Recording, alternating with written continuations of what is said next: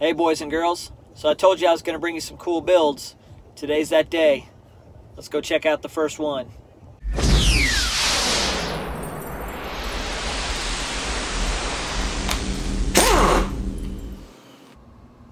What's happening, boys and girls? Welcome back to the channel. So today we're going to head up to Denton, Texas.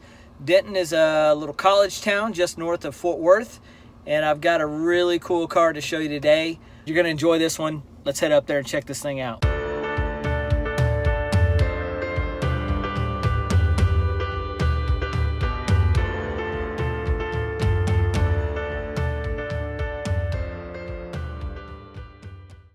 Oh hey, what's up YouTube world? Welcome to ATS Racing.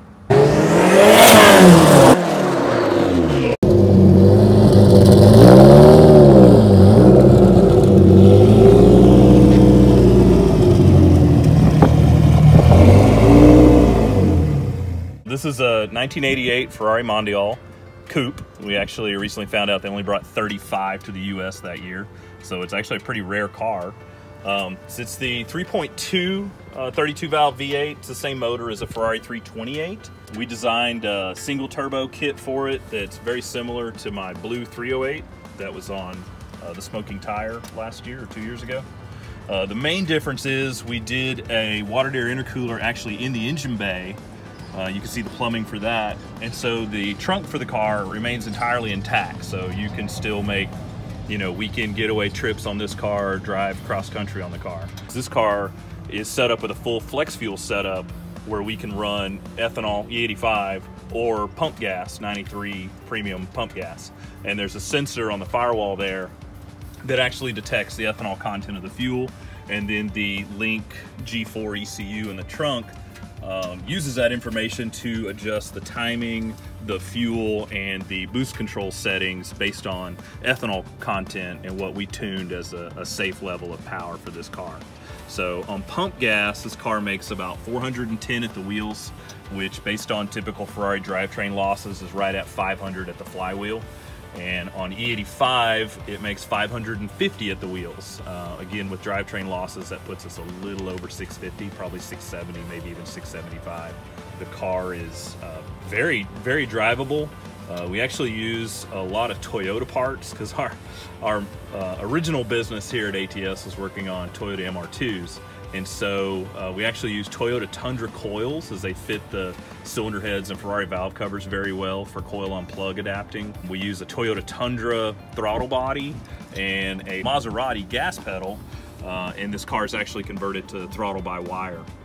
The motor was actually built by Norwood Italia as a normally aspirated engine sometime in the mid-2000s for the previous owner. And they went through the cylinder heads. It's got ported heads. It's got an upgraded intake cam and bigger intake valves. The rest of the motor is basically stock 328, except for some JE 10-to-1 compression ratio forged pistons. We went in while we had while the car was down building the turbo kit. We went ahead and pulled the timing covers and replaced the timing belts, so the service is fresh on that. The AC blows cold. It has the upgraded compressor already. These cars actually came factory with it.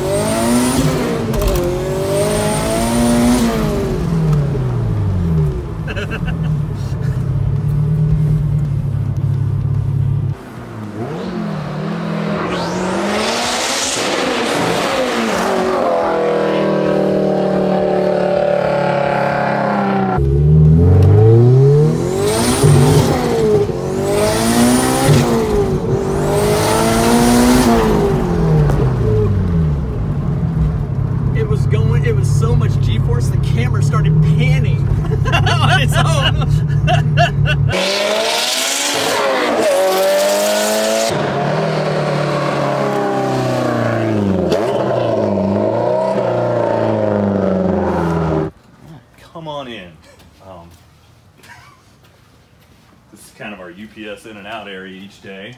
International shipping. We do a lot of international shipping. We've sent motors to literally almost, I think, every continent on Earth, short of Antarctica. This is kind of our machining area. We've got a mill and a lathe, a variety of saws depending on what kind of material and what kind of cut you need to make. In fact, those are two almost identical saws that are equipped with two different blades based on what you need to cut. This is our fab area, and most of what we do is still Toyota MR2 stuff. And so this is actually a second-gen MR2 motor. This is, I realized recently, I saw the VIN tag, this is the original block out of my green MR2. Oh, yeah. I didn't know I even still had it. So this is a Gen 2 motor we use for fabbing up downpipes, turbo kits and such for Gen 2 projects. This is a Gen 3 motor, which serves as our mock-up for Gen 3, Gen 4, Gen 5 engines. Scott's been welding on a downpipe today. You might see all the aluminum foil sitting on the welding table. If you don't know what that is for, you use it to plug your pipes to hold your shielding gas inside so you get a much better weld on the backside.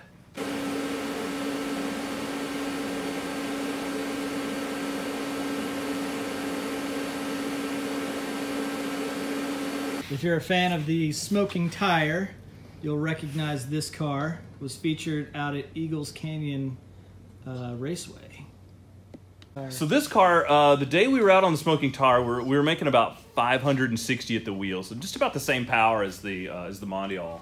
And shortly after that video, we actually turned it up another 60 horsepower, which it did great. We made 622 at the wheels. We started to develop a smoking problem a little later. It wasn't actually related to the boost. It was just a wear issue, and the valve guides in the heads had never been changed. So when we went into the motor, we found several issues. I mean, like I mentioned in the smoking tire video, this motor was designed to go to Bonneville and last about 12 miles.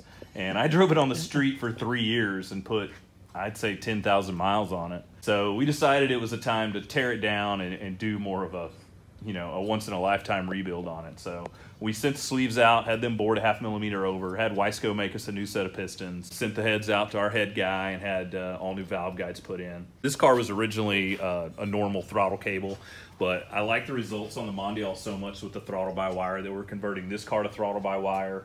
We're adding a speed sensor, so hopefully we can implement some sort of traction control. Because at 620, the car does get a little scary, even on the big Toyo R888 road race tire here. This is Rob Rideau's butt. He's in the what we affectionately call the lotus position. I'm gonna have to blur it out. I don't know, which is your typical like yoga pose that you have to do to work on a lotus esprit, which is something we actually do a lot here. And it's funny, we didn't really set out to be a lotus esprit shop, but I bought one about maybe 3 years ago. And I put it on the forums and Facebook group, what I was doing with my Esprit. And next thing you know, owners are contacting me saying, hey, my Esprit doesn't run, or my Esprit needs this. Would you be willing to work on it? And so we've had, this Esprit is actually from Mississippi. And we've had cars brought in from Austin, Midland, Mississippi, Houston for us to resurrect.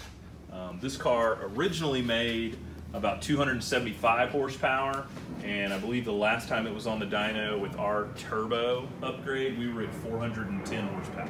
And that's not the original color, right? That is not the original color to this car, but that is an original Lotus color. But it was only on the V8 cars. This is a 4-cylinder car, which I think are dramatically more reliable than the V8 cars. And as far as prices go, the 4-cylinder is an amazing buy as far as an exotic car goes. Is that That's the Ferrari? Transmission out of my 308. Yeah. It's the oil pan is part of the transmission, or the transmission is the oil pan, right? Exactly. The transmission in what you're photographing there is actually complete.